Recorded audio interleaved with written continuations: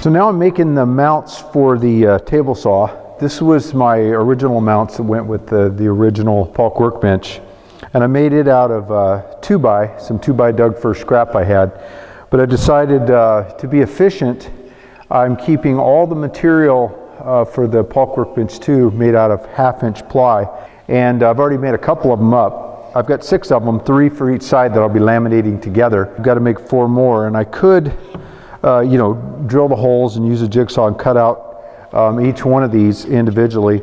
But rather than doing that, I took the time to lay out what I needed, took a 3/4 inch paddle bit, spade bit, drilled the 2 corners, took a jigsaw and cut, you know, connected the dots and created a nice little pattern out of some scrap 3/4 ply. And I'm using my same 1/2-inch up and down cut spiral cutter with a template.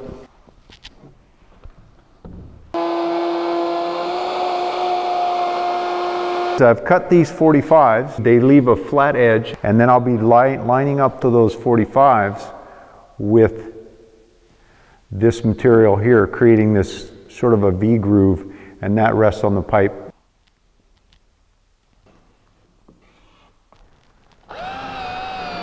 Now the bottom is finished. I'll be cutting the tops off. That's where we're too long. But again, this is specific to the DeWALT. If you've got another brand, you'll need to make adjustments to fit your saw. So just like on the other side, I will slip the handle up in there, push it forward so this edge of the handle hits the underside. Now I'll go put it on the table and make my measurement.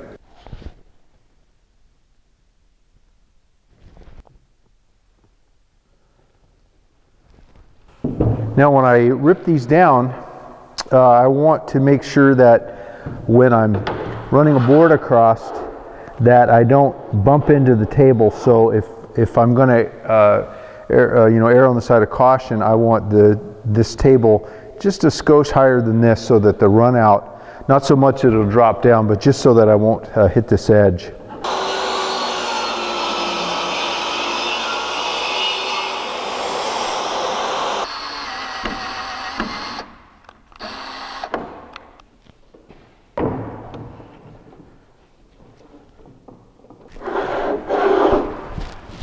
Perfect. I thought maybe I'd have to do one more cut because I thought I left a little extra on, but I am good. I see just a tiny bit of daylight.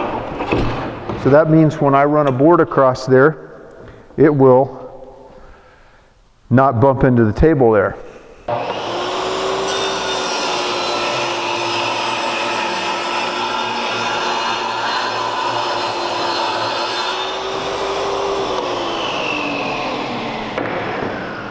The last detail on the workbench is to cut out the dados here for the miter gauge. I just took a straight edge and lined these up and made marks where it needs to go. And then I'm going to make the dado actually wider than that and a little bit longer than I need. There's no need that this be a tight fit. Just needs to be a run out. And I've just taken this same pattern that I've used for the other cuts and I adjusted it a little bit.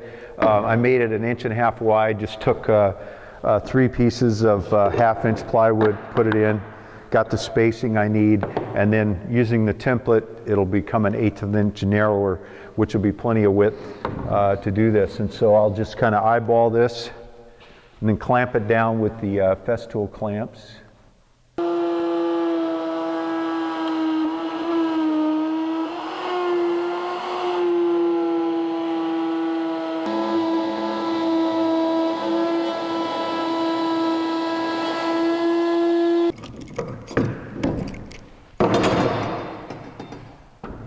So that was the last detail to complete the Paulk Workbench. If you've been following along, your bench is now ready to use. Hopefully this series of videos will help in understanding it. If you get the plans, or if you just want to build it from the videos, that's certainly an option.